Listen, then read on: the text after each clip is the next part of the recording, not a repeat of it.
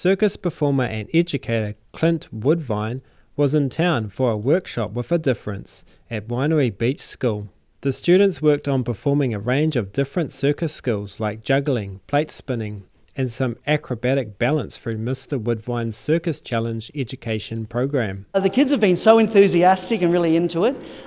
They're really throwing themselves into all of these skills, and they've been trying really hard, and I think they should be really proud of the results that they're getting. It takes years of practice to get really good at circus, but the kids today have been awesome in learning. They've managed to achieve basic skills in juggling and acrobatics and plate spinning, so yeah. You can achieve a lot in a short amount of time.